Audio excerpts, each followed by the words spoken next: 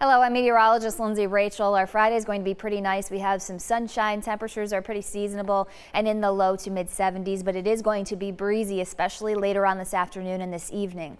Overnight, we start off dry. After midnight, we get in on some rain showers. Lows will be close to 60 degrees. Again, that breeze continues into tomorrow morning. We deal with some scattered showers in the morning. Temperatures overall are going to be near 70. We do clear out, dry out for the late afternoon and early evening. Sunday is going to be mainly dry with some sunshine, temperatures near 70. A few spotty showers are possible on Monday, especially in the morning. Temperatures are still close to 70 degrees. Tuesday is really nice. We have some sunshine with highs near 72. Wednesday is pretty nice as well. We have a large area of high pressure that remains in control through Thursday, and we gradually get warmer each day too.